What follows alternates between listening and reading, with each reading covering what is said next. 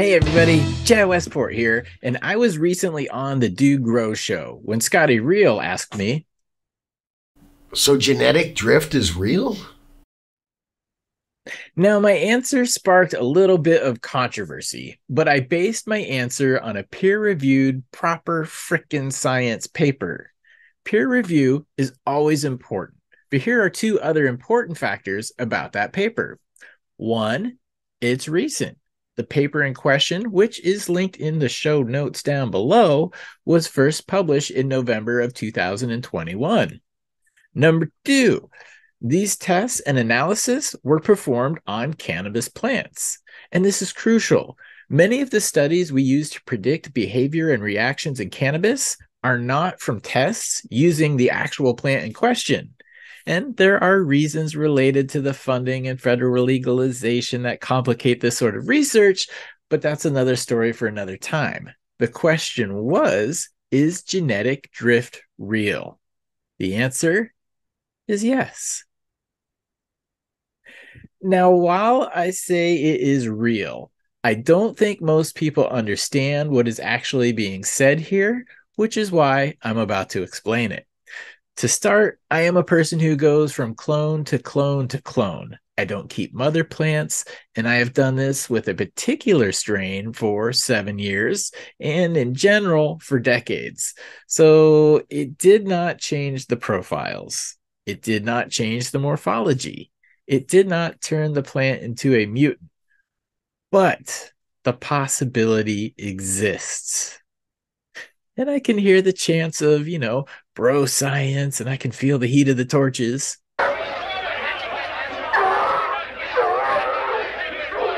But let's unpack what this paper says and then get into the misconceptions about genetic drift. So, the title of the paper is Accumulation of Somatic Mutations Lead to Genetic Mosaicism in Cannabis. Big words, right? All right, well, here's a little excerpt from this paper. Quotes, environmental stressors and errors that occur during cellular replication increase the risk for somatic mutations to occur. Cellular stressors generate free radicals causing damage to DNA. The resulting DNA damage creates mutations that are normally repaired by DNA mismatch repair systems. If the stressors induce mutations within the DNA mismatch repair or replication systems, this can lead to irreversible genome breaks and damage and loss of the original genome template. Okay, so that right there explains mutation. It doesn't mean a funky one-eyed, one-horned flying purple people eater. It just says that a mutation is something other than the original genome template. This applies to humans, animals, and plants. Somatic mutation, by another name, would be genetic drift. So let me give a definition for a few of these words, just so we are all clear here. Number one, somatic mutation is, and I'm reading this part, I'm not this smart, but a somatic mutation describes any alteration at a cellular level in somatic tissue occurring after fertilization. And by the way, this is the fertilization egg cell type thing, not your NPK fertilization. So, describes any alteration at a cellular level in somatic tissues occurring after fertilization. Somatic mutations are a normal part of aging and occur throughout an organism's life cycle, either spontaneously as a result of errors in DNA repair mechanisms or as a direct response to stress. Mutations occurring early in development can cause mosaicism within the gene line, impacting organism development. The impacts of mosaicism on overall health due to mutations depends on the specific gene the mutation affects. And number two, genetic mosaicism is defined as the presence of two or more cell lineages with different genotypes arising from a single zygote in a single individual.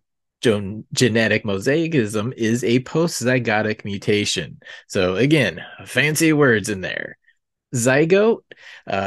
In flowering plants, it refers to an egg cell and a sperm cell fusing to form the first diploid cell, the zygote.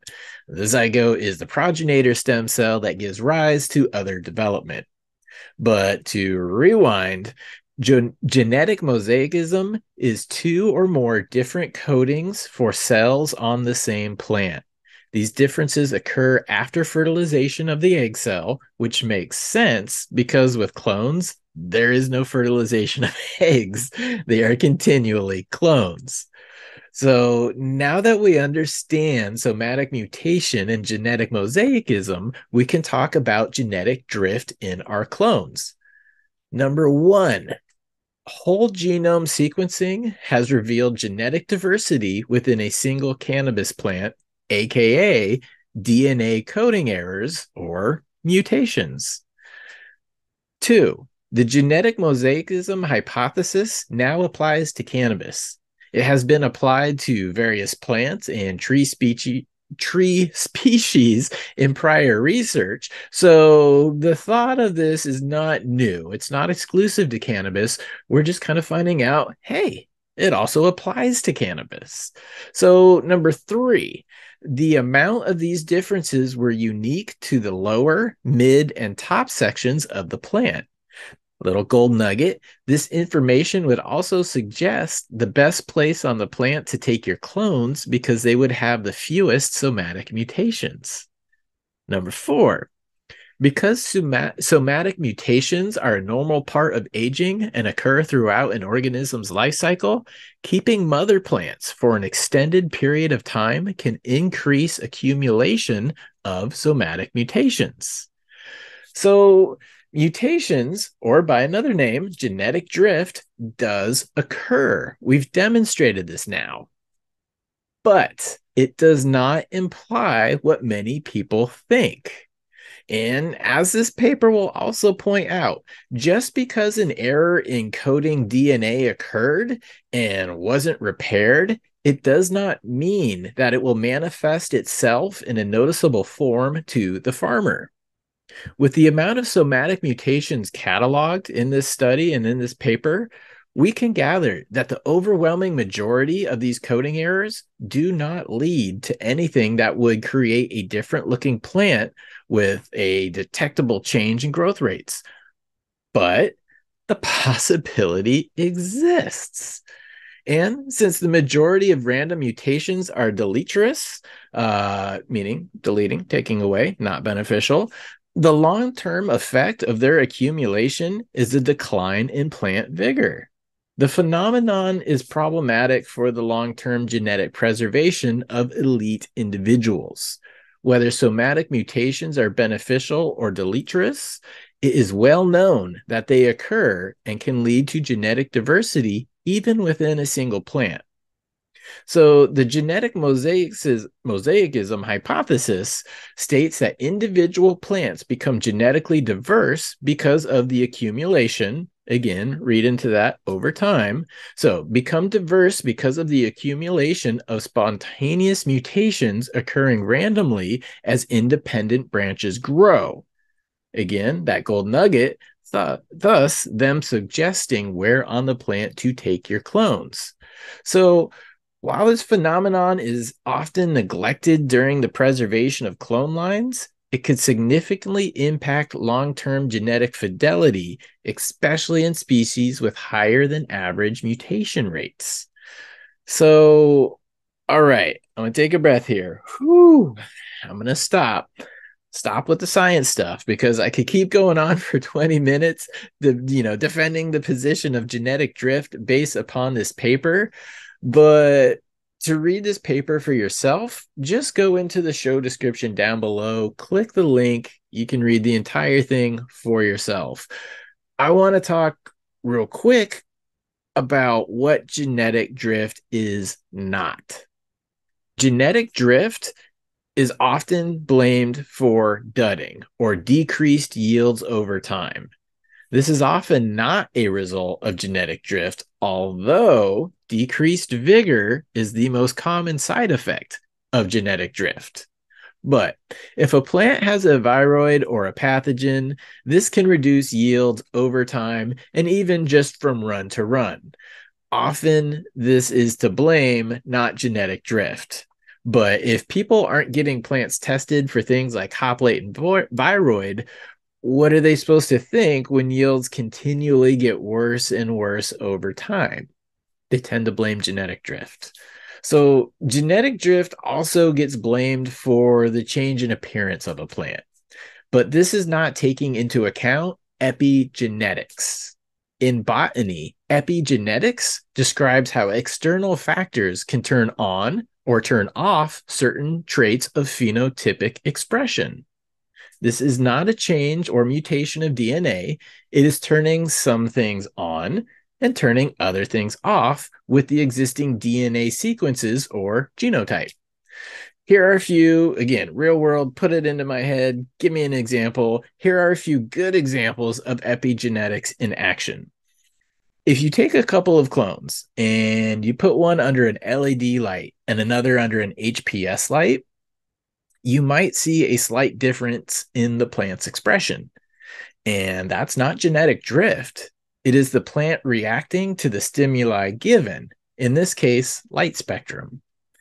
If one plant is grown in good pH soil, but the other clone is grown in poor pH soil, you may see different expressions. Again, epigenetic, not genetic drift. The plant is responding to its environmental and root zone conditions.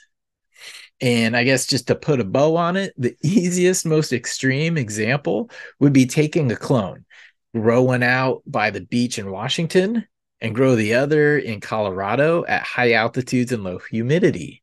Those clones, although from the exact same plant, will have different expressions. Epigenetic, not genetic drift. And the same can be said for influence over the flavor and aroma profiles.